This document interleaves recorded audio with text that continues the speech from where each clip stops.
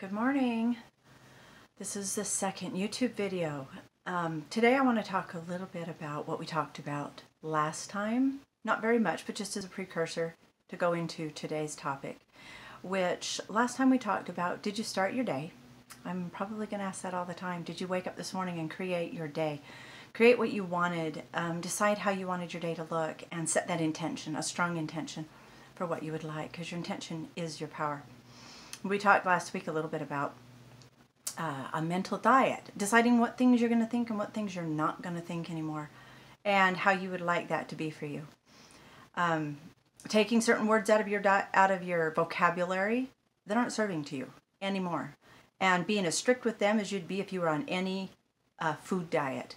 If you couldn't have sugar because sugar would cause your body to go into havoc, you'd stay off of sugar if you were committed to that kind of a diet. And so I'm just asking you, if you recommit to yourself to have a mental word diet, that you take things out that are abusive or unkind about yourself on any level, and when they come in, I don't eat that anymore. I don't speak those kinds of things to myself anymore. That's nothing that I want to speak. And put those things aside and practice that kind of a mental diet in your life and see what happens. Amazing things have definitely come my direction because of doing those kinds of things. And by doing your mental diet, by watching the things you speak and how you incorporate those words and things into your life, is going to start giving you a playground, a bigger playground to play on with who you really are. We're such divinely powerful, infinite beings. And that's where I want to really take it today for a few minutes, is on how powerful we really are. We have the power to change anything. Nobody can think for us. Nobody is thinking our thoughts for us. Nobody's thinking what we should think about. Nobody else can say, this is who you are and this is what you need to think about. They can tell you that, but it's ultimately up to you to decide that's what I'm going to think about.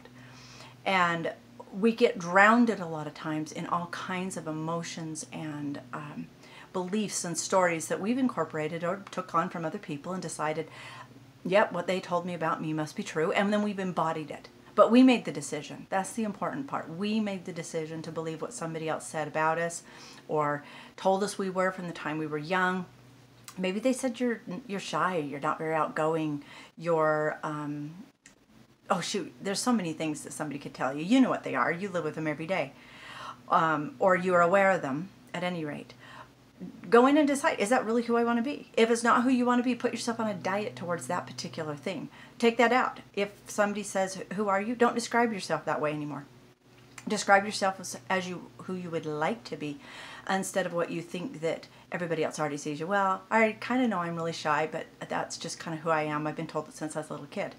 Do you want to be shy? Because you're the one that determines if you are. If you want to be more outgoing, if you're attracted to that, like I love to see outgoing people doing things where they're connecting with other people and they're just not shy about it. I wish that was me. It is you. It is you. And it's your soul asking you, let go of that belief that you are anything less than this. And then once you start letting go of that belief, something new will surface within you that is you, and you'll start being that person, and people will start repeating from your outward world in. You'll start getting the shadow effects on the wall of how outgoing you are and how loving you are and how kind you are. Whatever it is, you set your intention, this is who I'm going to be from this moment forward. But just for myself, I'm going to use myself as the example because that's the safest one, because it's me. I set the standard for myself to live my life as though I was God incarnate.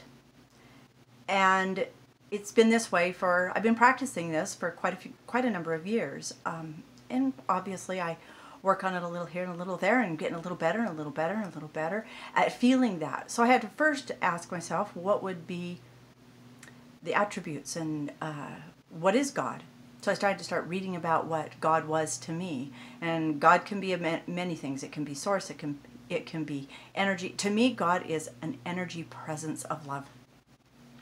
A great big energy presence of love, bigger than anything that I can conjure in my imagination right now, and I've got a pretty big imagination.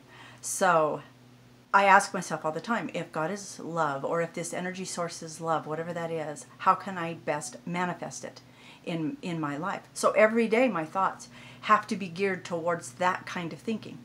How do I be this? What would love do in this particular moment? Which is pretty much my mantra. every day. What would love do in this moment? How would love show up? What would love express? So a really short example of that, I was headed out to Sedona a few weeks, well, yeah, about 2 weeks ago now. And I was heading down there. So I was packing my bags, packed them down to my car the night before, and was putting my bags in the back seat of the car. Come walking, I live in an apartment complex at the moment. And I was walking around the corner, it was about 9 o'clock at night, and there was a group of boys, maybe 7 or 8 of them, between the ages of 6 and 12. And they were all hovered around this tree, and they'd taken some sticks and literally scraped all the bark off of this tree, as high up as their arms could go, and then whacked the branches and all the leaves off the tree as far up as their arms could go. And they were laughing and having a good time and talking with each other. And I asked myself, what would love do? What would love do in this moment? So I did what love dictated inside of me as me, and I walked over and I slipped my shoes off.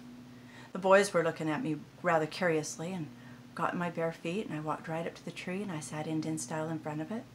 I placed my hands on its now naked bark, closed my eyes, breathed a couple of breaths, and then said, I'm sorry. I'm sorry, my brother, that these boys didn't know what they were doing. And of course the little boys started looking at me like I was nuts. Something was wrong with me. And one of the older boys, who was around 11, maybe 12 years old, he's like, I don't know what you're saying. And I said, you've stripped your brother of his bark. He's like, that's a weird thought. He's not my brother. He's like, you're weird. And he walked off. The other boys kind of gathered around a little closer. And the youngest of the group said to me, I don't understand. How is a tree my brother? It's just a tree. And I said, well, every time you breathe in, the tree breathes out. And we need each other. You breathe in oxygen, he breathes out oxygen. You breathe out carbon dioxide, he breathes in carbon dioxide. We are symbiotic life hosts to each other.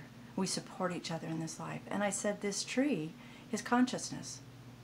And it stands here offering you nothing but its love, its shade, its protection, it's the sound of the leaves moving in the wind. And it's growing and it's immobile. You're mobile. So this tree stood here while you abused it. It couldn't run away, couldn't go anywhere. It just allowed you to strip it of all its bark and to beat its leaves and tear off the little branches. By now, pretty much the little boys are all sitting on the ground listening. And they asked me, well, what can we do? And one boy said, my mother never told me that the trees were our brothers. And I said, well, maybe nobody ever told your mother. Maybe that's what you get to do. So we had a little discussion about what to do with the bark that they'd already stripped off. They were beginning to feel some thoughts about what had happened in their unawareness. And so I suggested maybe we gather the bark up and break it down into smaller pieces and tuck it around the root of the base of the tree so the tree could use it if it wanted for nutrients. And we talked for 10-15 minutes. And then one of the little boys said, can I bless the tree? And I said, sure. So he came, put his little hands on the tree and offered the tree a little sweet blessing right from his heart and said he was sorry and that he would respect the trees. And I talked to him about respecting the grass and the birds and the bugs and all life everywhere, all of human beings. And then I slipped my shoes on and didn't say anything more and walked upstairs. Well, I greeted one of my children up there, and they were like, my goodness, Mom, I'm glad I was on the 4th floor watching this. That would have just been embarrassing to be down there. Why do you do that? And I told her, because all of these, if I live by what I really say, all of these people are my children, or they're mine. I consider them mine. I might not put those boys to bed every night. I might not get them up and feed them breakfast. I might not get them to school. I don't do the mundane things, but I was given a small, brief moment of time to spend with those boys. What was I going to give them? And I wanted to give them what I believed to be most true about me, that I'm love. And I'm manifesting it in everything I do, everything I say, everywhere I go. And so it's in my conscious thoughts every single day. And it's been a practice for me to put it there. It didn't start out that way. It started out first, I was looking for everybody to love me. Who could love me? How could I get people to love me? What could I do? And so I began doing acts, what I called acts of service, but they were really acts of survival. I was looking for ways to survive in a world where I felt like I was dying because I didn't know what it was like to love myself. So I would make food for people, go tend their children, do whatever it was that I could do for them. And I was calling it in my sleep and state, because I wasn't awake enough to know then, but I was calling it acts of love and service.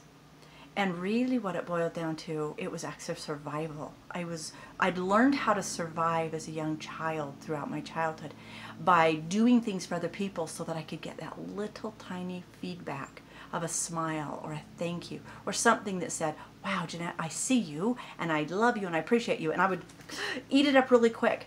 But it's like I tell my clients, it's cotton candy love. It's not real. It goes in and it dissipates in your mouth instantly, and you need a little more now.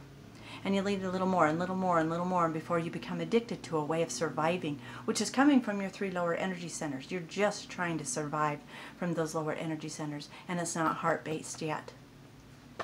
So as I began to learn to do what I'm suggesting to you is to take that mental diet, to truly take your words. Who do you want to be, and who are you pretending to be? Who are you saying, this is who I've always been? Well, pretend to be something different. Pretend in your heart, and who do I really want to be? Choose a greater version of what you're being now. Choose something bigger, better, wiser, more loving, and put that forward to yourself. And you don't have to prove anything to the world. You have nobody to prove it to. You're just doing it for yourself. And what happens is when you fill yourself up with who you really want to be, and it starts to take root and take hold, and it starts to grow really deep, and it starts to really become the core essence of who you are. Because now you wake up, you don't have to think about what words you're going to put it. You're being it. You're being it every day. Then what happens is all you do is start giving it away. Because now it's overflowing. Your tree, you've produced a tree of everlasting life, or fruit forever, and it will always produce out for you. And there's one thing, if I can remember the lyrics, because I don't want to sing it. There is a poem that was made into a song years ago, and the other morning I woke up with this in my head, and I was actually singing it when I woke up. And so I'm going to imagine some of you, probably all of you have heard it, maybe you haven't. It's called Master, the Tempest is Raging, and it is a song sung by some groups, but I heard it more as the lyrics and just the first 2 verses. So if you would just imagine for a minute that these 2 verses are actually not 2 beings talking to each other, 2 different people talking to each other, but an inner conversation you're having with your beliefs, your stories, your fears, with the greater version of you, the greatest side of you that you're discovering every day. So let's see if I can get these words correct, and bear with me if I don't. I'm going to get them really, really close. It starts out, the beliefs are speaking. Master, the tempest is raging, the billows are tossing high, the dark clouds are shadowing us. The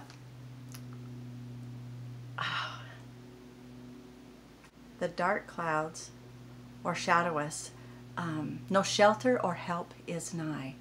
Carest thou not that we perish? How canst thou lie asleep, when each moment is madly threatening a grave in the angry deep?